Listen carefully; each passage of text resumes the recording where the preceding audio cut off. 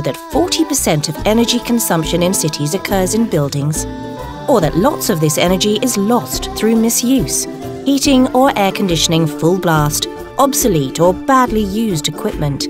All this means that costs shoot up.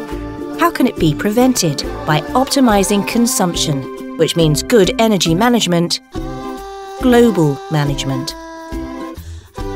How is it done?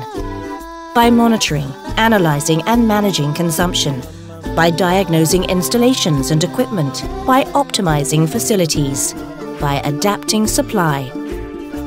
With smart management, companies become more competitive.